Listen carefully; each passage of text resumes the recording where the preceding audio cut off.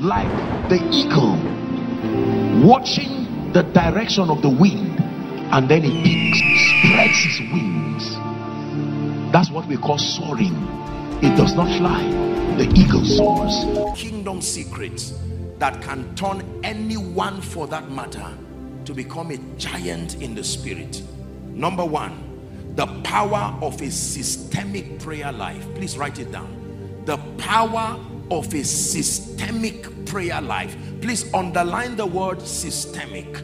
Many people teach on prayer. Many people pray. Many people talk about prayer. But many believers have not been able to draw the richness that is captured in the prayer ministry, largely because their prayer life is not systemic.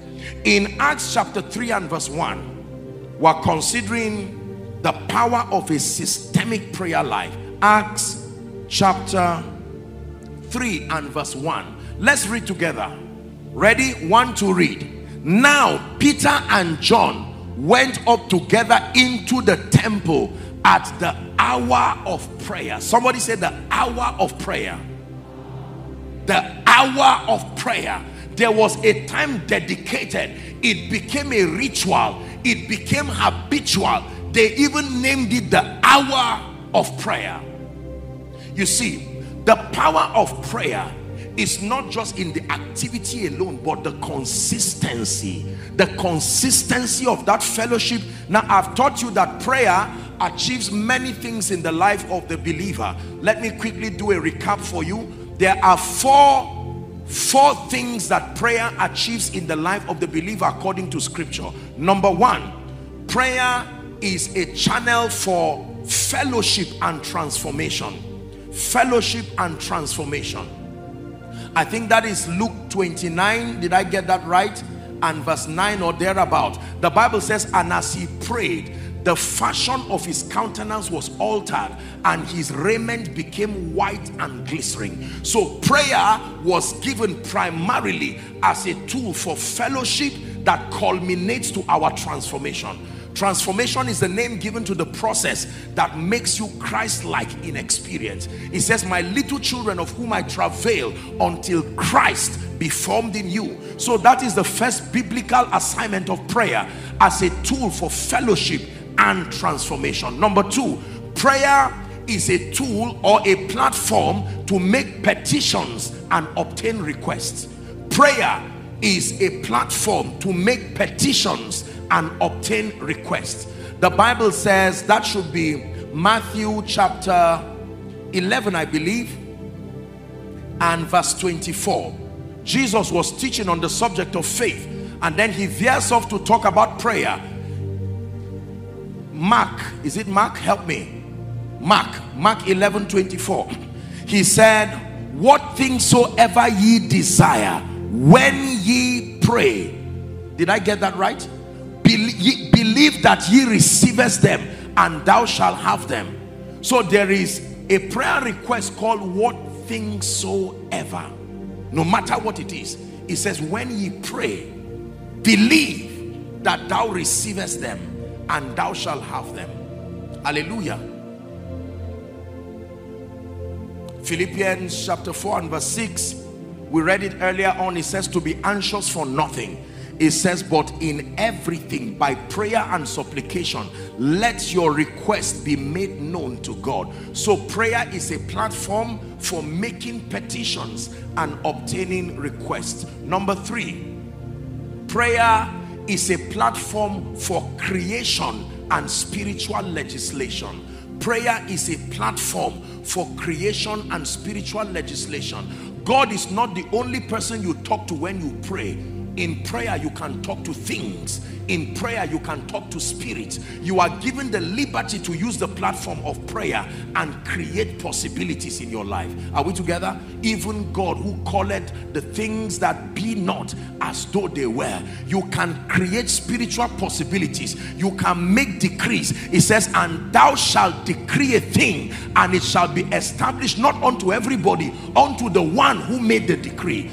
Thou shalt decree a thing. Your Bible says, where the word of a king is, there is power. So prayer is a platform that allows you to create possibilities, program possibilities in your life.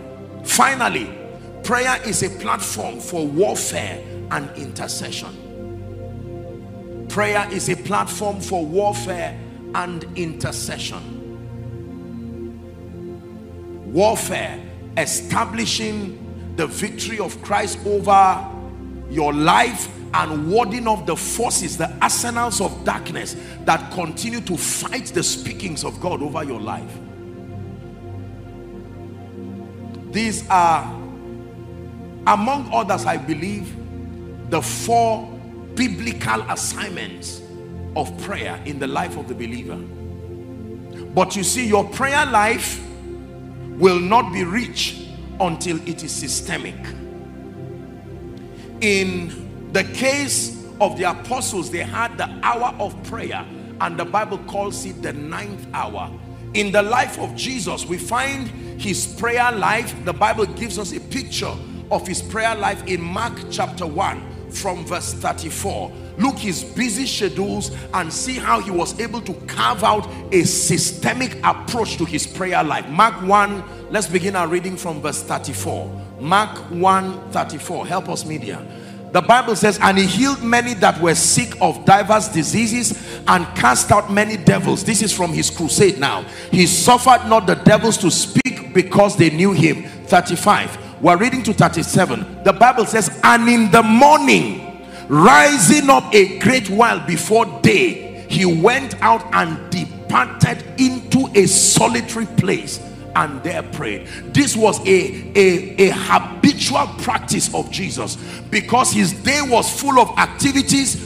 You need to picture the life of Jesus. Everybody thronging upon him, moving from city to city, and he did not have that time to pray in the afternoon. But early in the morning, it was a habit. The apostles also started learning it. The Bible says Simon and they that were with him followed after him.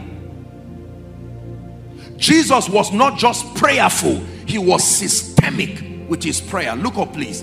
Many believers are not able to excel and enjoy the wealth and the blessings that come with the prayer ministry because we have not created a systematized approach to prayer. We largely freelance our prayer, or motivated by the reality of a situation that challenges you, then you may now give some attention.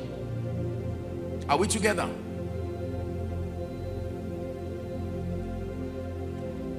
Believers were never designed to pray only during emergencies.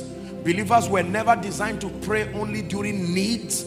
Believers were never designed to pray only when you have a program. The Bible says in Luke 18 and verse 1 that he spake a parable to the end that men ought always to pray and not to faint. 1 Thessalonians 5:17, it says to pray without ceasing. It doesn't mean pray from morning till night. It means be consistent in your prayer.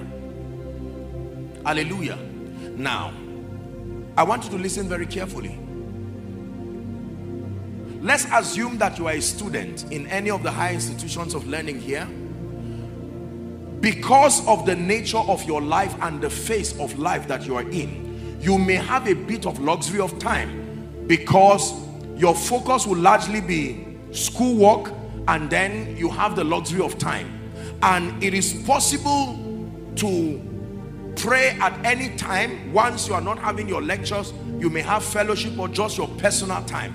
But now fast forward, imagine that that same student now becomes a worker, say in an oil and gas company. You use that student template, they will first sack you out of the work. Are we together now?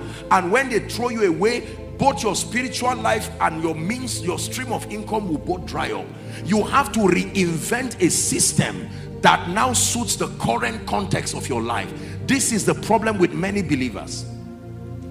You had the luxury, say for instance, you were not married at that point, you had the luxury, you could lock up yourself for 3 days. You didn't need to obtain permission from any man as a woman. You can lock yourself and pray. Now you are married, you are a wife, probably a mother, you have other responsibilities. That luxury of freelancing your prayer life is no longer there, because being prayerful will not be an excuse for failing in your family life. Are we together? So you have to now create a system. It takes intelligence to pray effectively, not just spirituality. That intelligence component is where believers have thrown it away. We just have a blind zeal. There needs to be intelligence.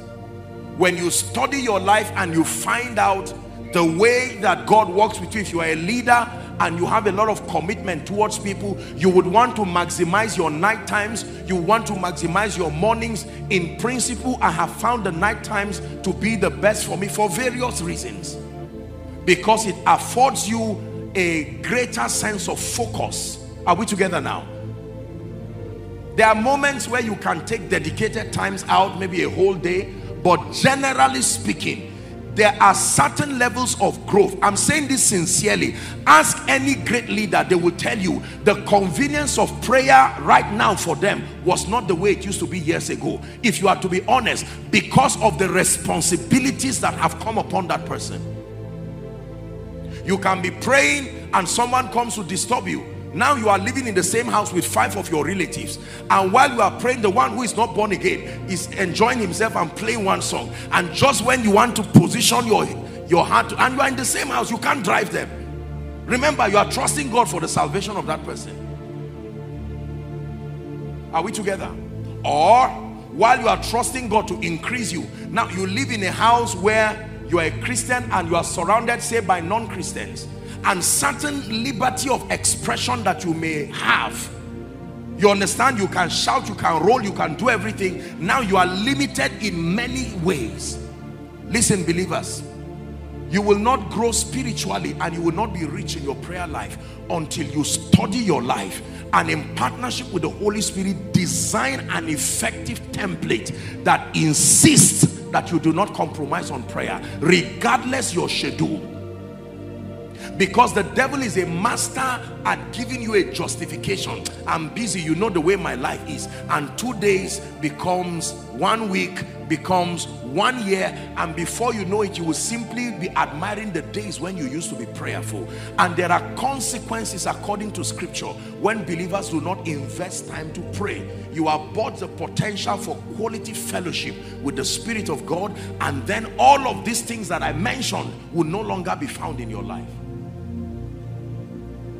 Is someone learning?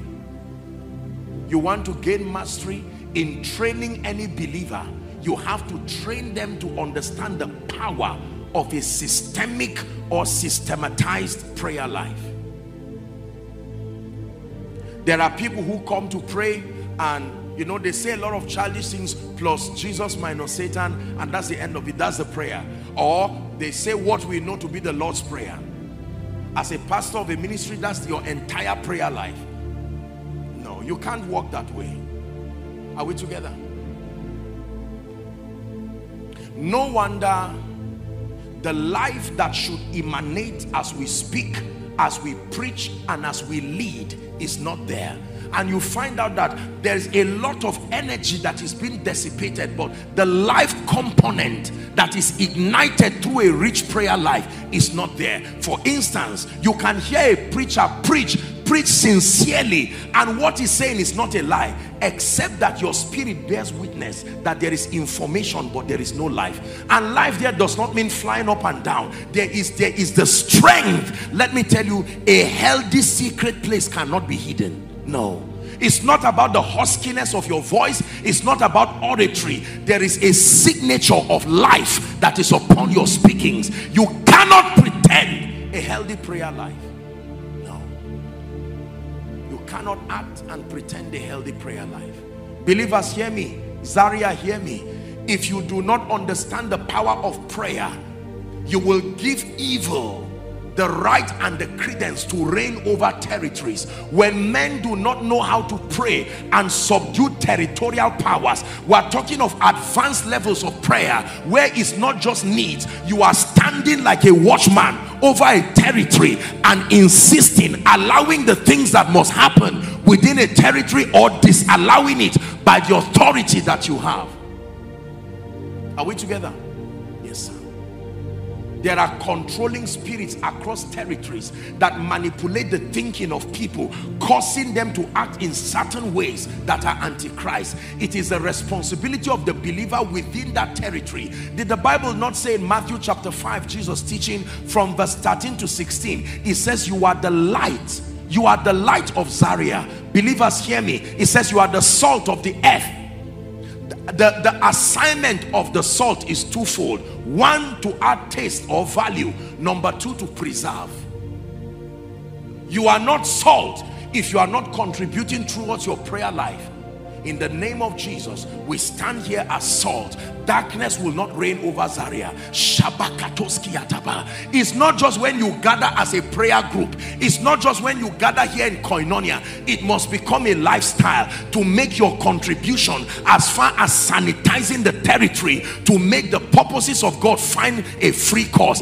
It says, I, Paul, desire to come to you once and again, but Satan hindered us. If Satan can hinder men, he can hinder things. Things like many manifestations of favor coming to you can be hindered.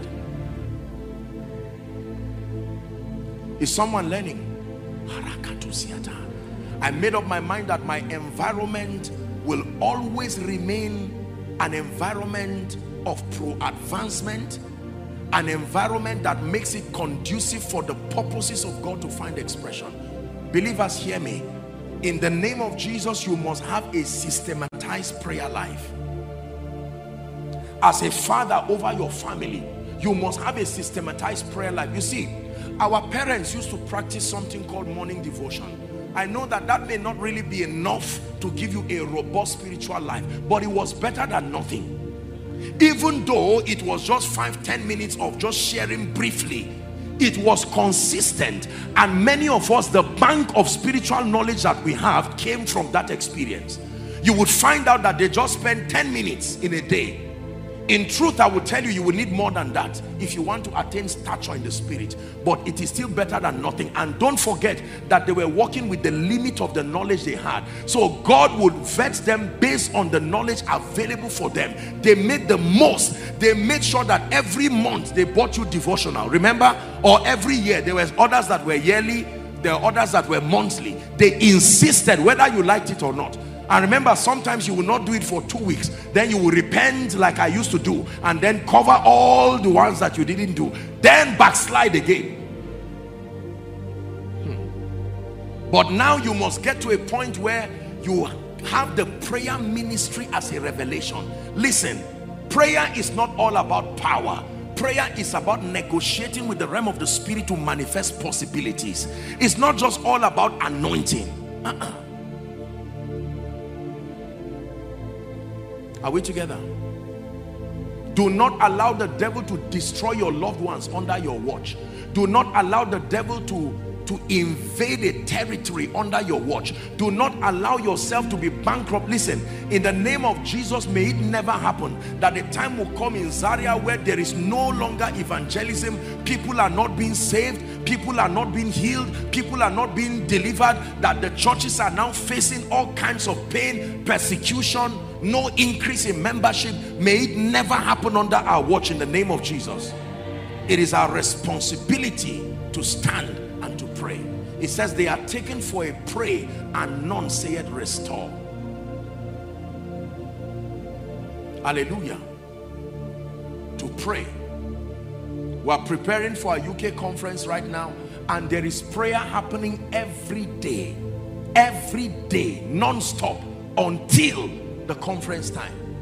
Because taking a flight and going there is not what you need. God is sending you as an agent of revival. There are age-long spirits that predated even your arrival. You're not just going to stand there and speak English. No, the Bible says every time you see men, there are two laws working in them. Number one is the law of sin and death, and the assignment is to work in partnership, that there is a superimposition, the law of the spirit of life in Christ Jesus. It would take more than good English. It would take more than a good sermon. It says, when I came to you, I didn't come with the excellency of speech. You want to see nations submit to the power of God? You want to see the manifestation of the power of God sweep nations? We're not just talking about having a car and a house and personal needs. We're talking of a time where by reason of your alignment, God can trust you with the destinies of a generation. Hallelujah. The Bible shows us 3 levels of trust in the Bible. The least level of trust that God can accord a man is to trust you with things. Giving you things is the least level of trust in the spirit. Things like money, things like access to things is the least level of trust. The second level of trust is trust over destinies. God can give you the trust and make you a custodian. He can trust you with destinies, men, nations. The highest level of trust as revealed from scripture that God can accord a man is to trust you with his program. Literally, he puts you to spearhead his agenda, that God will say, for the next 10 years, this is what I want to do in Zaria, and I'm putting you in charge of that program. I hope someone is learning. Yes. So celebrating that you have access to things is wonderful, but I'm telling you that does not weigh much in the spirit. Oh, I have money, I have a good job, thank God for that. But spiritually speaking, you find this in Matthew chapter 25, and there are other synoptic accounts. We're not going there for the sake of time. You find a situation where the first thing he gave them was things, talents. When they were faithful, he now made them head over nations. That was the reward they got. Are we together? Yes. So Jesus looks at his disciples and says, I'm sending you as witnesses over Jerusalem, Judea, but among all of them, there were a few people who were trusted with his program. Salvation to the Gentiles was given to one man. Salvation to, it was not given to a group. In as much as all of them were sent as witnesses, when you mention Paul, when you mention John, when you mention Peter, these were men who were trusted with programs, not just things. Jesus said, I have many things to tell you, but ye cannot bear them now. The many things he wanted to say was what Paul now brought. If Paul was not there, we would not have an opportunity to hear the many other things Jesus wanted to say. Do you know what it means to read the Bible without Paul's contribution? Number one, you will not understand redemption reading the Gospels. It will take the Pauline epistles to bring perspective. Because as at the time Jesus was dying, they had not received the Holy Spirit in them. So their spiritual understanding was still there. It was Paul by the Spirit that began to give a sound exegesis of everything that happened. The whole book of Ephesians, 6 chapters. It was Paul that began to tell us that we were raised up with Christ. Not even Jesus preached it. Remember what I taught you. 3 levels of trust: things, destinies, God's program. And in every territory, God has a program. That's why people come to territories and leave. Please listen, this is a very prophetic message. There is something God is doing in Zaria now that he did not do 10 years ago. But that program can be aborted until he finds men that move beyond the realm of being trusted with things, to be trusted with destinies, and to be trusted with his program. Every believer who grows holistically, you will see these 3 phases of trust. You will start seeing certain manifestation. Things are working, a car is coming, this and that, and sometimes we get distracted and we feel that's the highest level. No. There are higher levels of ranking and authority in the spirit where God now trusts you with certain destinies and say, under your watch, this family must not die. Under your watch, this must not die. Then a time comes when he measures 1,000 cubits and he can trust you with his program. Now he can send you to regions and reveal to you what he wants to do. Here I am in your presence. Do to me what you want. I'm open before you, Lord. do to me what you want. Listen, ladies and gentlemen, my assignment is to continue to walk in partnership with the Holy Spirit and the Word of God to help you see that there are vast dimensions as far as the work of the believer is concerned. That Christianity is not just limited to having things and enjoying things and saying, no, this is working for me. There are superior needs that even God has. The need to see the world evangelization. The Bible says, and this gospel of the kingdom shall be preached as a witness. And you do not have to be a pastor. I have told you, prophetically speaking, God's end time program is separated into three groups. There are prophetic intercessors, then there are those who are sent into the cosmos, then there are the kingdom financiers. This is the tripartite formation of the end time army, and every one of us here will play one, two, or all of these roles. I repeat again, prophetic intercessors. These are people like Anna the prophetess. You may never see them out, but they are the ones who pray the program of God to come. Listen carefully. And then number two, we now have those who are sent into Abarakata. I just sense a strong anointing, very strong anointing. As I just began to talk about this, very strong anointing.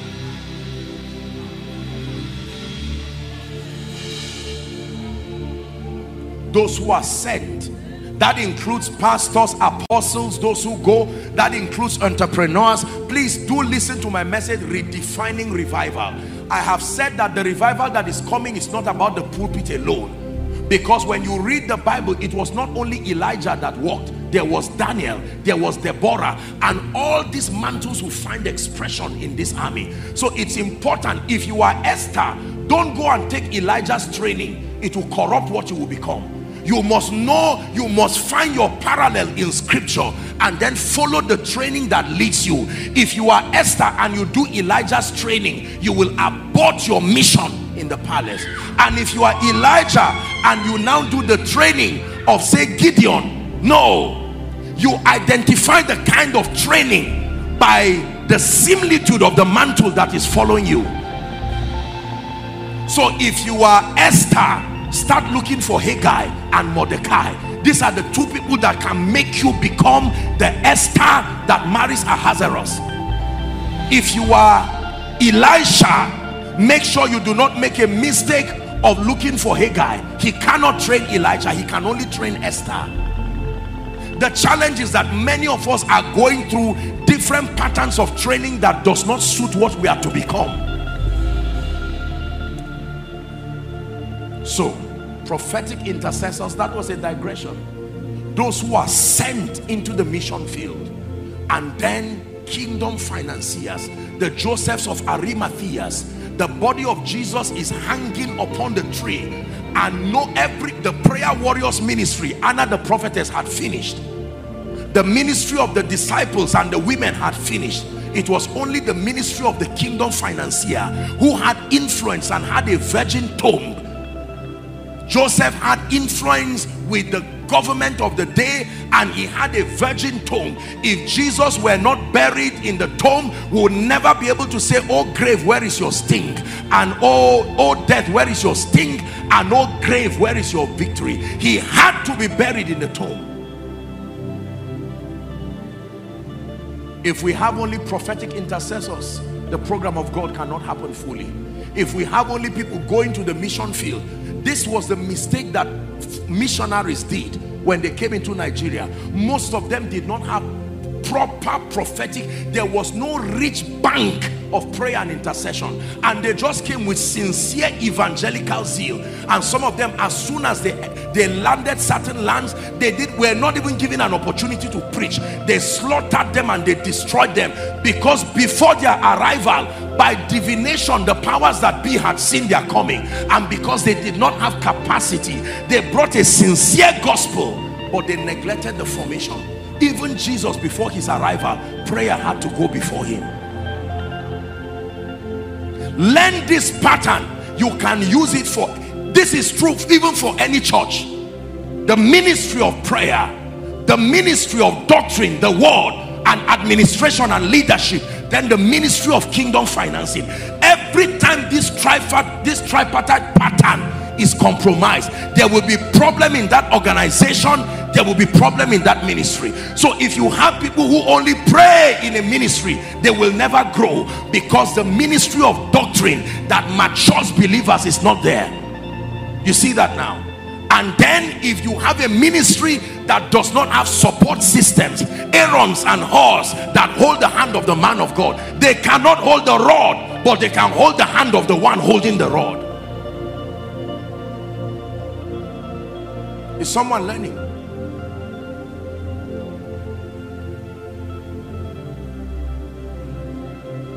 So my first admonishment in training you is that you must develop a systematized prayer life. It is your assignment under God to study different models in scripture, different models through modern history. There are prayer giants who have joined the cloud of witnesses, men like E.W. Kenyon, E.M. Bounds. You can study their approach to prayer. And then there are those that God has granted privilege, we who are now alive and are making a contribution. You can study. The Bible says to follow them. There are always them who through faith and patience have obtained. The disciples said, we are not just following Jesus for his crusade. We want to follow him to that secret place and see what really happens that produces the miracles at the crusade ground. The secret of great men is in what they do before the manifestations, not the manifestations.